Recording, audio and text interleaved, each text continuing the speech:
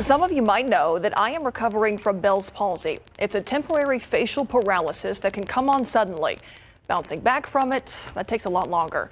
It forced me off the air here for a month, and I posted about what I was going through on social media. I have been amazed by how many people told me that they have had Bell's palsy or they know somebody who has. Let me tell you, it's a terrifying thing to not recognize the face in the mirror and not know what to do about it. So I wanted to take some time here to explain what Bell's palsy is, how it happens, and a little bit about the recovery. I spoke with a doctor at University Hospital and my own physical therapist. 6 weeks ago, the left side of my smile disappeared. My left eye wouldn't close.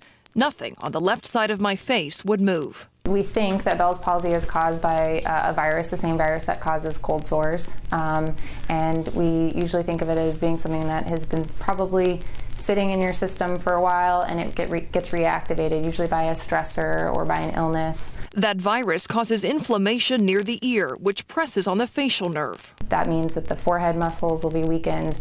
The eye will have difficulty closing because the muscle that squeezes the eye closed is affected. Many people, like myself, have to tape their eyes shut to protect it. That's the immediate threat of Bell's palsy.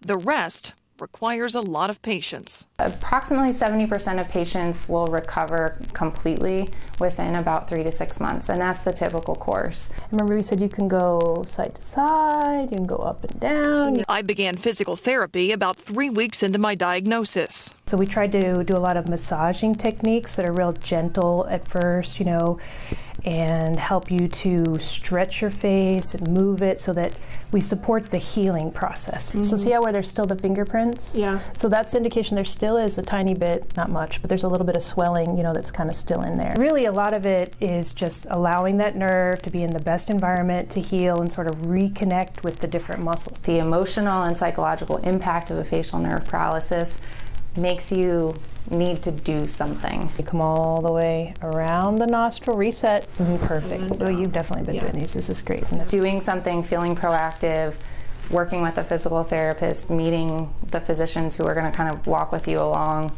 this journey can psychologically make a huge difference. And for me, I think that makes a huge impact on how patients feel overall.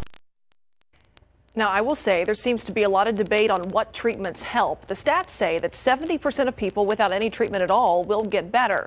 But for me, physical therapy has made me feel more positive, more proactive. Some recommend acupuncture. I've done that too. I do want to point out, though, that it is extremely important if you do have any of those facial paralysis symptoms to see a doctor to make sure that you haven't had a stroke. Doctors also believe that if you're put on a steroid and antiviral medication within the first 48 to 72 hours of symptoms, you may have a better recovery.